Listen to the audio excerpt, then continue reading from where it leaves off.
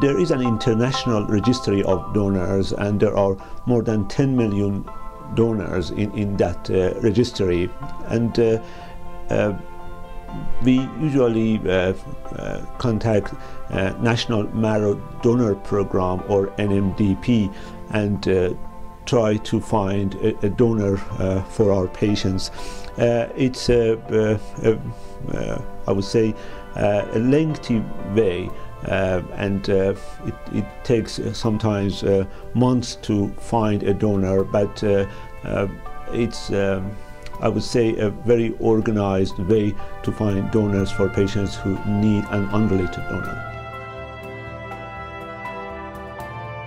That's actually the bottom line, and if you could get more donors to come forward and get registered, it increases the chance of finding a donor.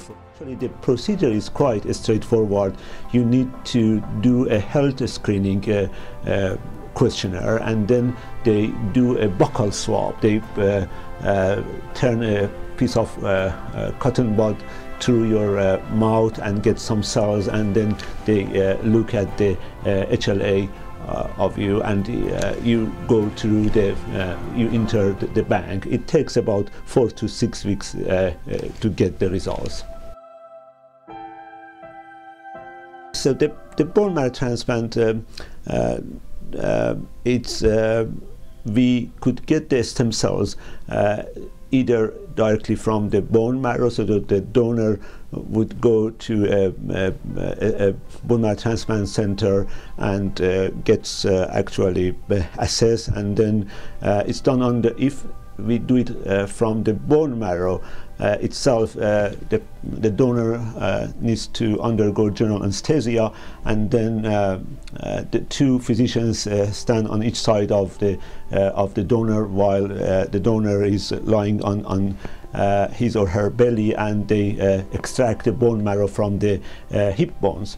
The other way to get a stem cell is to give a hormone which is called granulocyte colony stimulating factor, or GCSF, and it goes to the bone marrow, stimulates the bone marrow to produce more white blood cells, particularly neutrophils, and then it makes the bone marrow to release this. It makes the bone marrow release these cells quicker to the peripheral blood. So the donors receive this shot once a day for 5 days, and then they go to the bone marrow center, and we harvest the stem cells from the peripheral blood, so they don't need to undergo the bone marrow harvest, so they don't need to have general anesthesia. So these days actually we are doing more and more peripheral blood harvesting rather than taking the bone marrow and extracting it from the hip bones.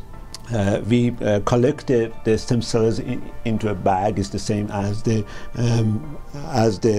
blood bag. There are certain solutions which keep the stem cells alive, and then we for the patient, we need to give them high-dose chemotherapy. We call it conditioned regimen, to wipe out the bone marrow and the immune system and make the body prepared for the donated stem cells. And then so this is a procedure takes 3 to 5 days, and then the patient receives the stem cells. It's like actually hanging a bag of blood. So we hang the stem cells, and it goes through a vein to the patient. It takes time actually for stem cells to home themselves in the bone marrow, start growing, and actually we call it engraftment, and gradually the patient starts showing improvement in blood cells.